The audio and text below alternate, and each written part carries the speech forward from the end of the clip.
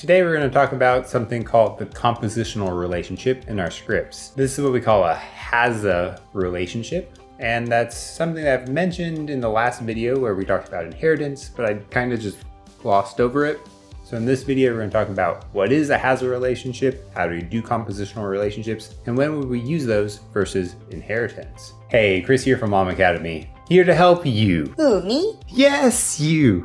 Make your game dev dreams become reality by giving you a better understanding about how to write C# code in Unity. If we keep with the same car example that we were using before, we had the example of it has a windshield, it has some seats, it has some wheels, and so on. And it's really important to distinguish this has-a relationship from the is-a relationship that we talked about in the last video, because these serve two different purposes. Many newcomers will first learn inheritance and then try to apply inheritance to solve all of the problems, and that ends up abusing the system, and you might end up getting stuck with I don't know how to achieve whatever result you're trying to get because it is not the right relationship to use. So remember, if we're taking our code example from the last time, we had countdown auto destroy text and we had auto destroy text. Both are a mono behavior, but we also have the extra layer of countdown auto destroy text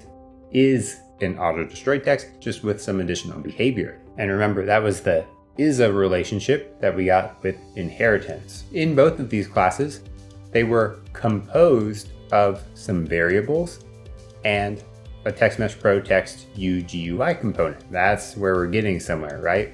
We've already been using composition this whole time whenever we're giving properties, and specifically today we're going to be talking about giving references to other classes inside of that one class. By having the TextMesh Pro text UGUI component as a compositional relationship with our auto destroy text, that allows us to delegate the responsibility of text rendering, layout, all of the stuff that that class does to that class. So that way in our auto destroy text, we don't have to have everything about how to render text, how to format it, doing the rich text stuff, whatever all TextMesh Pro does for us.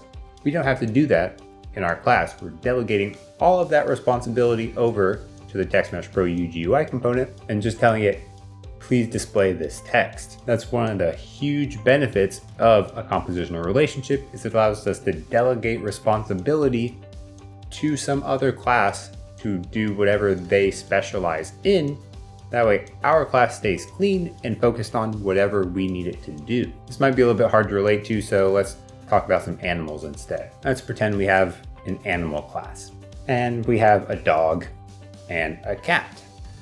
Both of these are animals, right? So that'd be an is-a inheritance relationship to the animal. Maybe we also say that like a lion is a cat, a panther is a cat, etc. Those are all going through the hierarchy there. All of these animals, dogs and cats, have different properties and some similar properties. For example, the cat has some fur, the cat has some claws, the cat has a tongue. Each of these things may have some behaviors associated with it.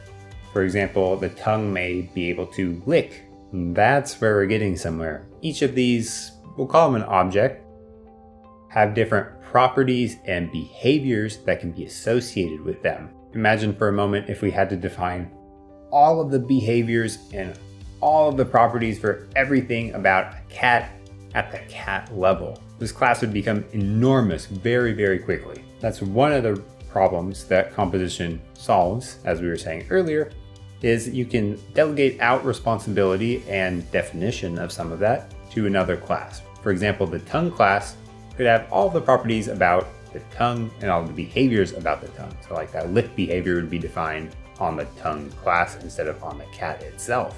Before we get into the next section, I want to talk to you about another awesome deal happening over at humblebundle.com. Unity's partnered with Humble Bundle since 2018, and this year they're bringing in a really awesome bundle about software tooling in Unity. A lot of times this isn't the most sexy topic, but this bundle delivers. There are some really great tools for Unity in here, such as Unistorm, which brings really high quality, different stormy weather into your game. That's almost drag and drop. Another really awesome asset in this bundle is Destroy It that I've been watching for quite some time, and it looks really awesome. It brings in the ability to destroy any game object in your game very easily with customizable runtime destruction. It basically solves a bunch of different math problems and mesh slicing problems for you. Now, I will say I haven't personally used any of these tools. I've seen a lot of videos about these. I've seen Reddit posts. At a minimum price of $30 to get up to the 26 bundle items, including a 10% off the Unity Asset Store, I would say this is a phenomenal deal. This bundle only runs through September 22nd, 2022, so make sure you hop over to humblebundle.com, first link in the description, and review all these items to see if they're going to add $30 or more worth of value to you to help out your game. The second problem that Composition is solving here is, imagine if, let's stick with the lick example, the cat has to lick something, but dogs can also lick. So then we have to have dog lick, cat lick. Not all animals can lick, so then you end up maybe having a very deep nested hierarchy of inheritance here to try to say, hey, licking animals can go here, but that doesn't really make a lot of sense to have as a layer of inheritance for. So then you might go, okay, well, we'll have an eye licking animal interface that defines lick. Then you're implementing that lick on a bunch of different animals, and it would be a lot nicer to be able to define how do you lick one time in maybe a tongue class, and then just give that ability to all the animals that need to be able to lick, such as dogs, cats, whatever. If you still need the interface, eye licking animal or whatever, so that way you can, on the dog, allow something else to control whether it's going to lick or not, you could do that as well. But you don't have to actually implement anything on those interfaces. You delegate that off to the tongue class. So two of the common problems that we run into if we're trying to define a bunch of inheritance relationships for this are, number one, it allows us to delegate out responsibility from that main class to another class. We have better separation of concerns between what does the cat define and what does a tongue define. Also gives us code reuse there because we can then apply that tongue to a bunch of different animals, so that way they can all do licking and whatever else a tongue can do. Second problem that it helps resolve is having really deep nested inheritance trees, and also allows us to kind of prevent us from having to make changes in there that may propagate to a bunch of subclasses that could be having maybe unexpected and unwanted side effects. That's why you'll hear a bunch of times people will say you will favor composition over inheritance. The way I worded that is key. That's like the keyword to search if you want to go Google research that some more. Inheritance has a place. It's extremely valuable and very powerful. It's just also possible to abuse this or to design yourself into some trouble here. Frequently, we can use composition instead of adding a new layer of inheritance to kind of mitigate some of those problems I just described. Whenever we're thinking about relationships, it's important to think about them some way, and I like to do it just plain English up front. Whenever I'm designing some class, is it an is-a or a has-a relationship? So is an engine a car? No. Is a car an engine? No. A car has an engine. That tells me that on my car class, I will have an engine property.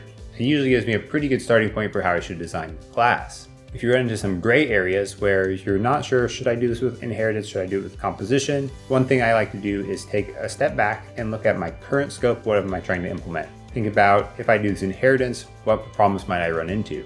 If I do this with composition, what problems might I run into? That'll usually give me a direction at least. But then I like to think about it a little bit more and say, in the future, what are my goals for this thing? Am I going to expand on it, or is this it? Usually there's going to be some idea that comes in and we need to expand on. If we're talking about the homework, there's a lot of different enemy types. Probably the enemy scope will expand. So think about some possibilities for that and think, okay, this is the way I'm designing this right now. It may be fine, but in the future, if I want to do this or that or the other, maybe this doesn't scale the right way. Maybe if I did it this other way, that would be a lot easier. If that's the case, then I will choose that second design, even if it's a little bit more cumbersome to start with, because in the future, I know I'm going to make some changes and I don't want to have to go back and rework everything later. I want to give a huge shout out to all of my Patreon supporters. Every one of you is helping this channel grow, reach more people, and add value to more people, and that means more people are making their game development dreams become a reality. If you want to show your support, you can go to patreon.com/LlamAcademy, get your name up here on the screen, and get a voice shout out starting at the awesome tier. At the phenomenal tier level, there's Andrew Bowen, and at the awesome tier, there's Gerald Anderson, Autumn K, Matt Parkin, Ivan, Paul Berry, and Rulin. Thank you all for your support. I am so grateful. All right, homework time. I'm not going to show you what I did to solve last time's homework, because what I want you to do is take this new information about composition, new understanding about composition, and apply that to that same homework that we did last time. So we were talking about last time to create a boss, a ranged enemy, and a melee enemy, right? The way I worded the question was a little bit leading, so you may have made a boss class, an enemy class, a ranged enemy class, a melee enemy class. That's fine until maybe you want to have an enemy that can attack with both melee and ranged. Now you're in a weird spot because, do I inherit from ranged or melee enemy? Well, maybe I don't do either of those. Maybe I come from enemy, but then you need to copy paste a bunch of code from both ranged and melee enemy into the other one. So I want you to go back, think about all of this with the compositional relationship in mind, and see how would you structure this again, keeping in mind that there may be a different way to help solve some of those problems. So to recap on that, what it is, I want you to design some enemies, a boss, a ranged enemy, a melee enemy, and point out the problem, also a melee and ranged attacking enemy. Design those enemy classes using inheritance, interfaces, and composition to describe how they should look. So the enemies will have health, maybe you define the attack behavior somehow, and give them skills, for example. Send me a link to your GitHub repo that has this structure, and I'll take a look at it and give you any feedback. The compositional concept, I think, isn't that hard. We've already been using it repeatedly throughout everything. It's just a matter of thinking about how do we encapsulate out self-contained behaviors, like the tongue, for example, out into a separate class that can hold all the properties and behaviors of that particular object. That way we can remove that responsibility from our main class, again, like the Text Mesh Pro encapsulates all of the text rendering features, all that kind of stuff, away from our countdown auto destroy text, and it handles everything for us. We just say display the text. If you've been getting value out of this video or the series, please consider liking and subscribing to help the channel grow, reach more people, and add value to more people. There's new videos posted every Tutorial Tuesday, and I'll see you next week.